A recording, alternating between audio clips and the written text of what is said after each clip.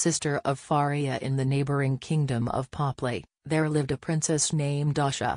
Asha was Queen Faria's stepsister and had always been jealous of her from childhood. Asha was envious of Faria's beauty, intelligence, and popularity. She had always longed for the same fame and attention that Faria received. Asha grew up to be a cunning and manipulative woman.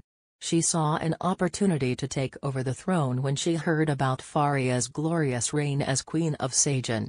Asha hatched a sinister plan to kill the king and blame it on Faria, hoping that the people of Sajan would turn against her.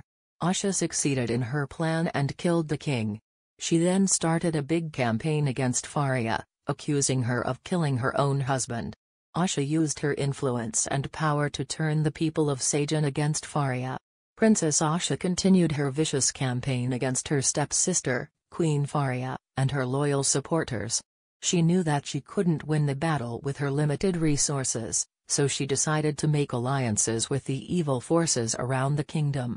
Asha used her connections to make friends with the black magicians, who promised to help her in her quest to defeat Faria.